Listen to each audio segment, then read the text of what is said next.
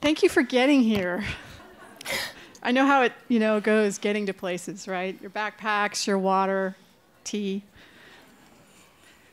So I'm going to play the Tibetan bell first. It was a gift from a friend to bring us into the room.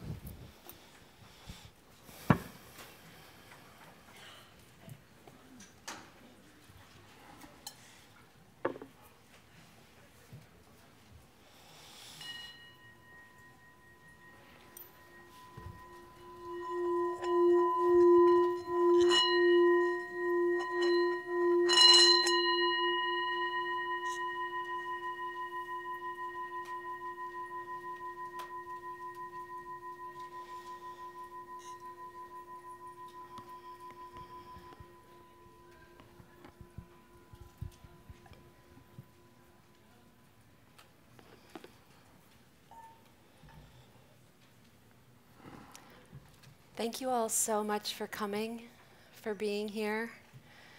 It is an honor to be able to share with you all and to be with you this afternoon. Susie and I are thrilled because it's also a really special time in a body of work that we've been working on for a while.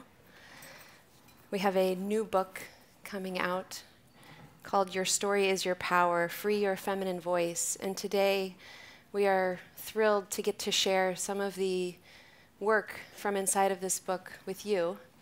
The book comes out on March 9th, so this is like an advanced pre-release. And this is the first time that we're together getting to share this work, so thank you. There are actually some very early advanced copies in the bookstore. I believe there are about 30. So if you want to dive deeper into some of the things that we're talking about today, we invite you to go check it out. There's also a bookmark on your seat that has information about if you'd like to order one and have it sent to your house when it comes out. Pardon? Oh, and Susie and I signed all of the copies that are here. Good to know. So we, if that's what you want. Yeah, if that's what you want. I think, oh yeah. So our hope for writing this book and our hope for being here today with you is we want to talk about feminine power, something that we see emerging on the global stage. We saw it last week with the incredible young girls stepping forward in Florida after the incredible massacre. Their voices just so strong and so pure, and coming forward and really saying what they thought and how they felt. We see it happening around dinner tables at the holidays. We see it happening in our most intimate relationships. We see it happening within our own internal worlds. And our hope for this book and our hope for this session is to spiral into the center of our story, to have practices that we can utilize in our everyday life that will help us understand how to access our own feminine power so that you can share your gifts and your feminine power, which we need now more than ever, whether you're a man or a woman. We need your feminine power on the global stage. So it is our hope to begin spiraling and beginning that process. And maybe, Susie, can you tell us a little bit more about spirals? I can. How many of you here have walked a labyrinth? Ah, perfect. Cool. Well, we used the labyrinth as a metaphor in the book, and it's got two combined symbols in it, the spiral and the meander. And a spiral is a symbol that they found in cave paintings up to like 30,000 years ago, and it's a symbol that means going inward. And then the other one is a meander. And the meander is symbolic of it takes time. Anybody here see Groundhog Day? Things take time to digest. And one of the things that you might note, and a lot of you who are in, practices of some kind, whether it's meditation or yoga or psychotherapeutic, know that you think, oh, maybe I've gotten somewhere, and then you feel like you're just back at where you began. That's the meander. And it's the part of us that takes time to digest and take in the journey and what we're learning. And there are, in both the spiral and the meander, you can see them in nature everywhere. The spiral in a nautilus shell, the meander in our intestines. It's part of our natural movement. Susie, can I add that there are meanders all over these walls? We had that done. The labyrinth originally was designed, actually the one in Chartres was originally designed for people that couldn't go to Jerusalem. And so it was a way for people to have an experience of a journey inside the cathedral. Now, you're probably wondering why we put goldfish on your chair. And I mean, you know, in this time of gluten-free and dairy-free, we apologize. There is a neuroscientist by the name of David Eagleman, and we want to quote him because it sort of encapsulates what it is that we're trying to understand about ourselves. We are like fish challenged to understand water. Since the fish has never experienced anything else, it is almost impossible for it to see or conceive of the water. But a bubble rising past the inquisitive fish can offer a critical clue. The idea is when we start to step into the story and look at those parts of the story that stave us off from what we really think or what we really want to express, then we can start to get a sense of what the water is about. And bringing that to consciousness is the challenge. So one of the things that Elle and I bring up in the book that we noticed in our personal journeys and noticed also working with women is that the fairy tale is a big chunk of the water early on. Fairy tales are unconsciously designed to carry on knowledge on how to be. And so when you talk to a little girl, often you'll see that she'll want to wear a princess crown, right? Because in fairy tales, in order to be successful, you need to be a beautiful princess to get the good-looking prince. That's the old fairy tale. So what we noticed was that the fairy tale, looking at the fairy tales, enabled us to see more about the water. The second arena to look at, because we're all, you know, people of the media, and in the media, right, we see commercials all the time, and I don't know if any of you know who Edward Bernays is. He was Freud's nephew. And he used what Freud found in psychology to be successful in advertising. And he figured that instead of describing a product, which was the old way of advertising, right? You buy a car, let me tell you about it. But he figured that if you couple it with an image or a concept, then you sell more products. Like if you put a beautiful woman next to a car, a lot of people tend to buy a car. So with cigarettes, what he discovered was the way to get people to smoke. There was a whole population of people that didn't smoke, which were women. The men did the smoking. So he coupled the cigarette with the idea of freedom and got women to stop eating and to start smoking and called them torches of freedom so that women would buy cigarettes. And it worked. Crowd psychology, it worked. These are two very powerful mediums. The other one is our TV shows, and earlier than that, radio shows. And one of the things that I remember from TV is that when I was a kid, we watched cartoons on Saturday mornings, and we watched TV shows like Marvel Comics, which are now, you know, big in the movies. And what I remembered from the Batman series, anybody here remember the early Batman series with Adam West? Okay, and the red phone, love the red phone, and the Batmobile. Was that there was an episode where women took over Gotham City. And when the women took over Gotham City, nothing got done because they were all looking in the mirror, putting their lipstick on. Okay? So these are the things that I ingested as a child and anybody of that era did, right? And these are the cultural waters. This is what surrounds us, right? As we learn about ourselves and what we can say and what we cannot say. So these are the things that we focused on in the book. In the book, The Hidden Brain, the author speaks with Justice Ruth Bader Ginsburg. And Justice Ginsburg talks about these cultural waters and how she experienced them and her own process of becoming much more aware of them later in life. And she said, and we quote, "When Supreme Court Justice Ruth Bader Ginsburg went to law school at Columbia in the 1950s, there were no women's bathrooms in the building. If nature called," she said, "you had to make a mad dash to another building that had a woman's bathroom. It was even worse if you were in the middle of an exam." But we never complained. It never occurred to us to complain. What we would like for you to do with one of the Post-it notes in your seat, if you have a pen as well handy, or you can share with a pal next to you if they have one, make a friend. Or you can also make a mental note. Or a mental note, yes. We would love to give you a chance to write down maybe just a few minutes. Top of mind, there's no right or wrong answer. What are things that come up for you that you've experienced, the cultural waters of your life? Specifically, were there any moments in time when you saw discrimination against women? Maybe it was your mom, or maybe it was something against another woman. Maybe it was with your wife, your sister, a friend, or yourself. Take a moment and please jot down what comes to mind on the Post-it.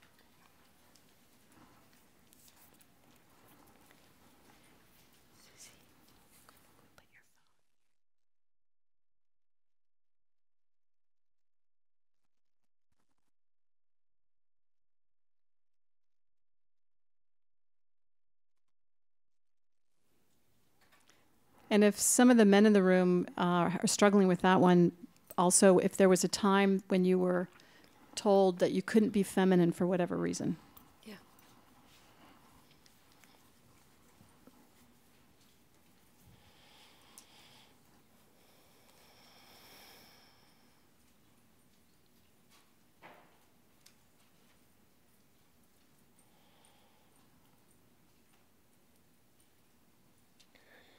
Now we invite you to turn to the person next to you or near you and share what came up on your Post-it.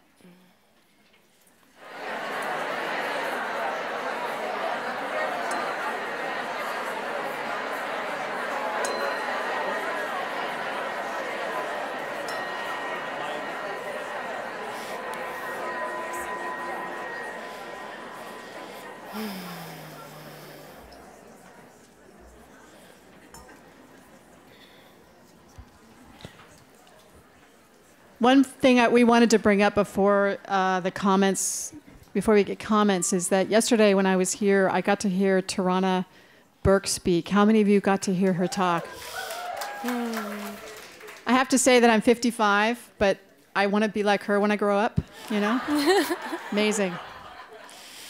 One of the things that we wanted to bring up, this is such a timely issue, and her work is so incredible. And one of the things that really struck me about what she said was making safety. It's safe for people to speak. Yeah. And so these exercises that we're doing today are going to help you, if you want to do this, is make your internal world safe so that you can speak to yourself.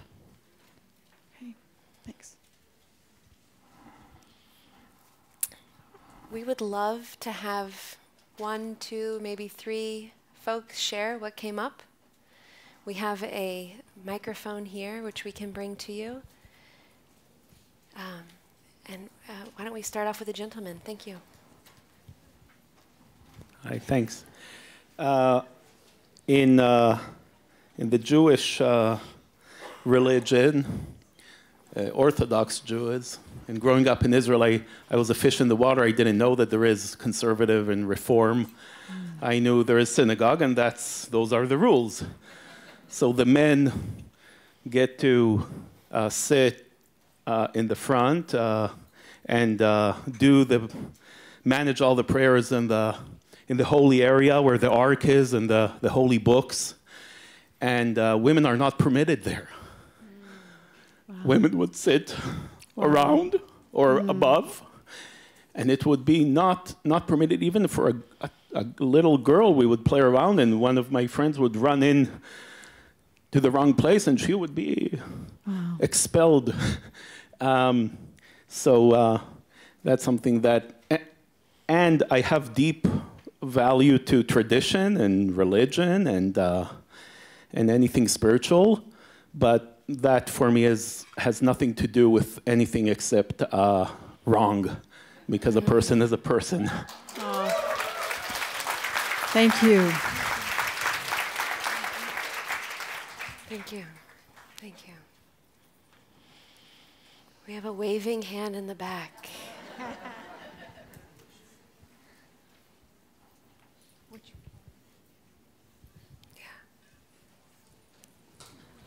Thank you. Okay. Oh, sorry. For me, what came up, and a big thing that I'm experiencing in my personal life, is this transactional relationship that we have with men. That in relationship, if a man shows up and is providing for us in some way, even if it's simply buying dinner, that there's these subtle, built-up expectations that come with that offering of love, and ultimately it being sex. And that we are not allowed to say no if somebody has shown up and offered for us and given us love. And that subtle transaction that is so hard for us to break through because it's not spoken about. So that is a huge thing that's coming up in my life and important to address, I think. Yeah. Thank you. Did I get the waving hand? Another waving hand. Cool. Hello, thank you. I was at university almost 40 years ago, and I was attacked in the aisles at the NYU Law School. And what was stunning was two ladies came up to me whispering, excuse me, were you just attacked? I said, yes. And they said, okay, me too, I was just attacked. I said, why are you whispering? I wasn't sure if I was attacked or if I imagined it. I said, what do you do? I said, I am a lawyer. I said, what do you do? I am also a lawyer. I said, they're both lawyers and didn't know if they were attacked or imagined it. Let me tell you, the man threw me against the bookshelves and he knocked me out. I fell on the floor like an egg. I knew I was attacked. We are so confused about boundaries. And I just want to say it's okay to have boundaries, even if the other person is in pain who's attacking. It's okay to have boundaries. Thank you. That's right.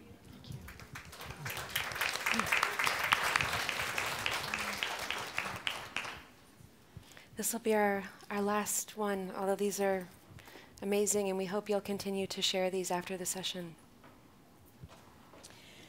I worked in engineering, and I was a director in engineering, and I was probably 1 out of 10 of women who were in engineering, and 1 out of probably 30 who were in management.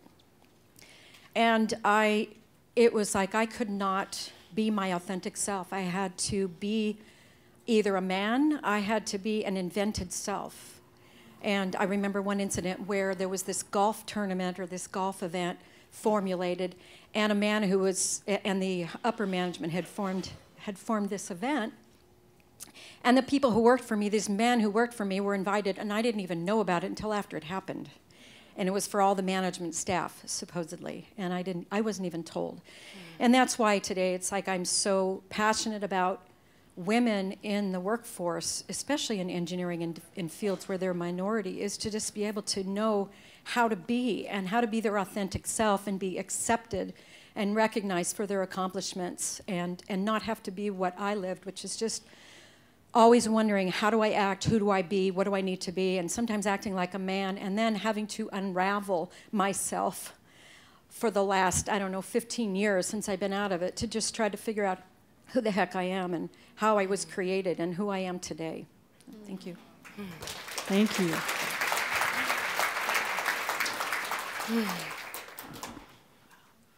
Thank you. Wow. we have some more we want to cover, so we're going to move forward, but we could do this all weekend. And we did it for a long period of time ourselves. So. Yes. So just as we're all a part of a cultural water, we're also a part of our family systems. And I have a very, very cute little Cocker Spaniel dog. Her name is Tilly. She's white with red spots. And if you have a dog, maybe you've seen the dog like circle around before they lay down to go to sleep. So this is something that's passed down from dog to dog that is really just how a long time ago they would mat the grass down in a field before laying down in the grass. So in a similar way, the psychotherapist and professor, or psychologist and professor Murray Bowen, he discovered that we pass things down generation to generation. So we would like to turn a little bit and look at our family systems, which Carl Jung called our family systems and the questions, the unanswerable questions that continue to come up. He called them the impersonal karma within a family. When I was writing Aphrodite Emerges, which is the title of the book, one thing I noticed in my family was that the women always seemed to have this slight shake whenever they were confronted or they looked afraid. And I also realized internally that I was afraid that I was going to get killed for speaking out.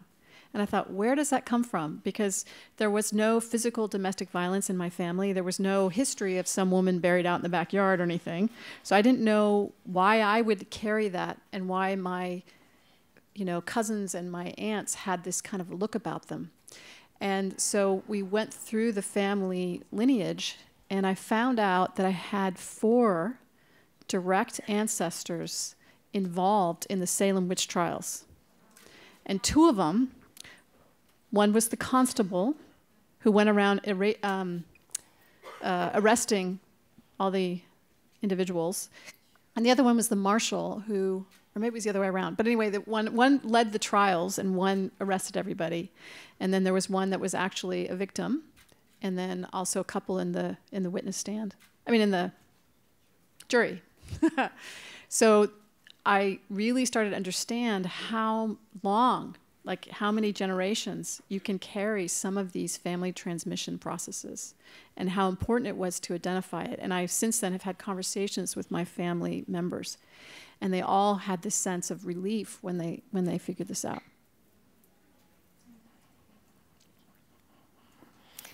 Oh, that's me. I'm next. Okay. Looking at her, right? All right.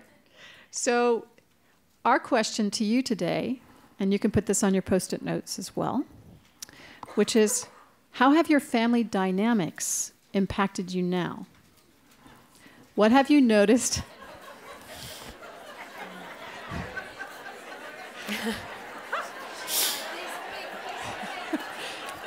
Okay, this is going to take a month. You need more Post-it notes. You know that saying about why does your family get to push your buttons? Well, they installed them. Right. Right. So what have you noticed? And just a few things about how your family's impacted you. Like 1 or 2 sentences would be fine. If you want to put 60 later, that's the work in the book. Thanks. And some of the questions you might ask are, what role did your dad play in the house? What role did your mom play? Who's in charge? Why? We'll let you take it from there. Okay. Now, if you would turn, and you can use the same partner or pick a new one, but turn to somebody and share with them what you've written down, if you would.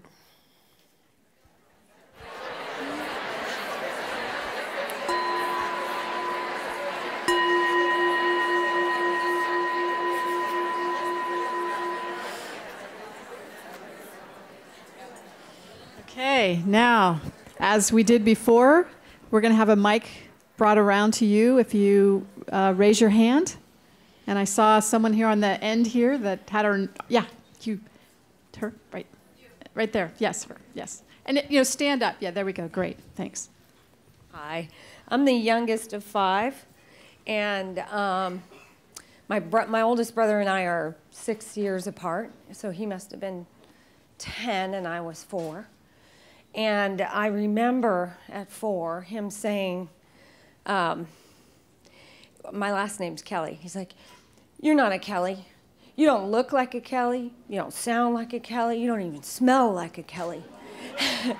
You don't belong to this family. Go down the hall and then look in the cabinet where all the baby books are. You don't have a baby book. See, that proves it." Wow. And I remember it at 4 because I still, when I'm with my family, feel like I don't belong and I don't fit and I won't ever fit. So that's still with me. Still, Yeah. yes. Thank you. Thanks for sharing that. Okay. We have someone right here.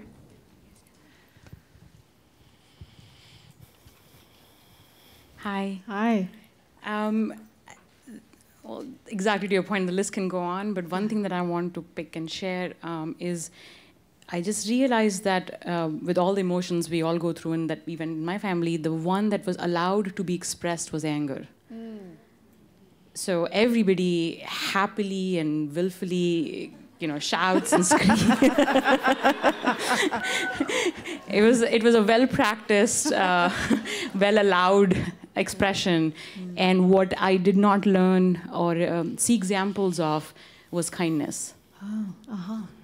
And people who know me know I'm a very kind, compassionate person, but I realized that I didn't see it, and that's been my life's work, is to learn how to be kind first to myself and to others. So thank you. Thank you. Thank you very much. Anyone else? Right there. Which one? Third person in. There you go. Yeah. Hi. Hi. So my father was a dictator. He was a full-time breadwinner, and my mother didn't have an opportunity for higher education, and then she had to quit her job after she had 3 children. And there was a lot of domestic violence. Oh, I'm sorry. Physical, verbal, and psychological. And I'm a survivor of a child abuse, domestic violence. And then I left home at the age of 17 because my father assaulted me. So I got nearly killed. So I had to just run to survive. And then afterwards, I tried so hard to build a nurturing relationship so I could get married and create a family of my own that is safe, that I would be fulfilled. But it didn't happen. One after another, the relationship just went on, turned out to be abusive. So I continued to feel hurt, and then realized that it was just it's like running the cycle repeatedly. Mm-hmm. That's how I got into the therapy, and I'm in the process of integrated healing to end that generational, trauma. To end it with me and then not repeat it anymore. Thank you. Thank you. Thank you for doing the work. Thank you.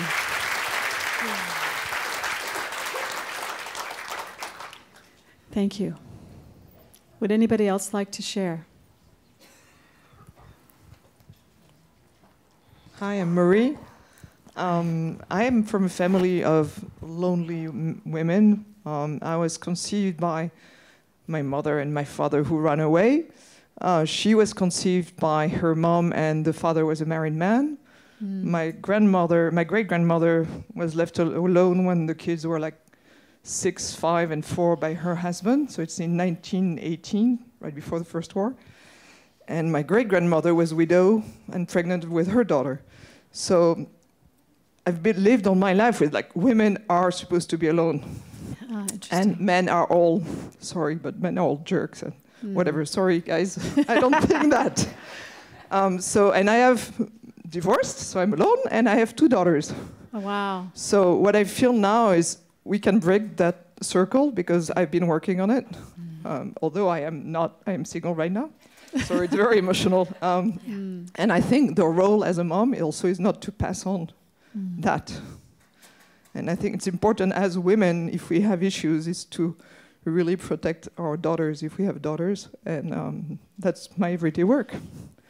I think it's important to break the cycles. And I think we are lucky enough to be a generation where we have the opportunity to do that. Yes. Our moms and grandmom and everything, they didn't have that opportunity. So thank you.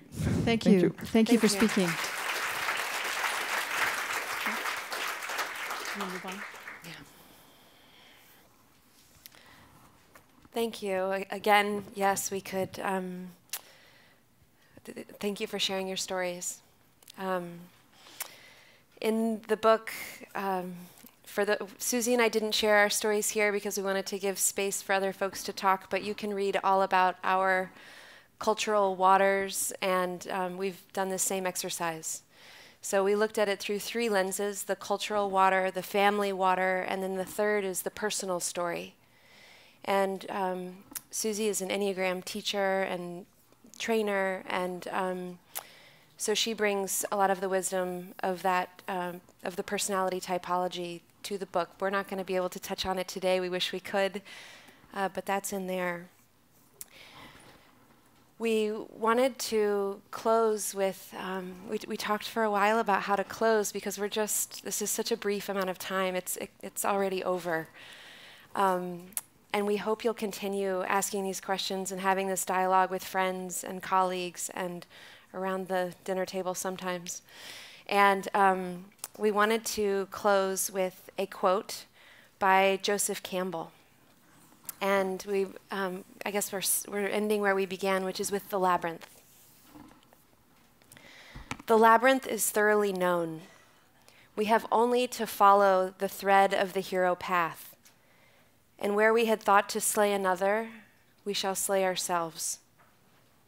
Where we had thought to travel outward, we will come to the center of our own existence.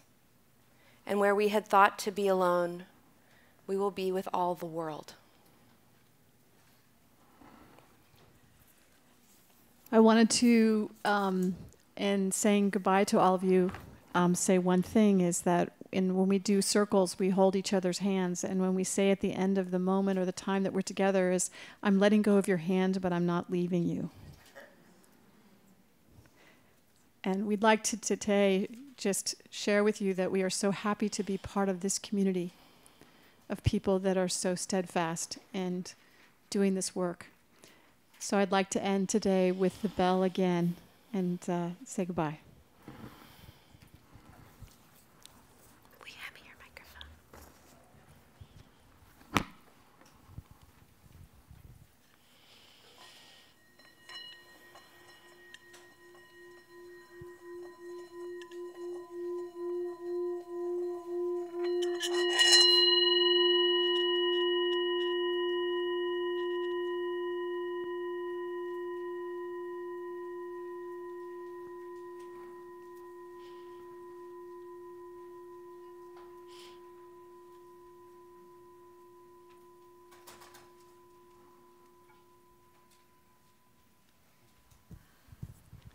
Thank you.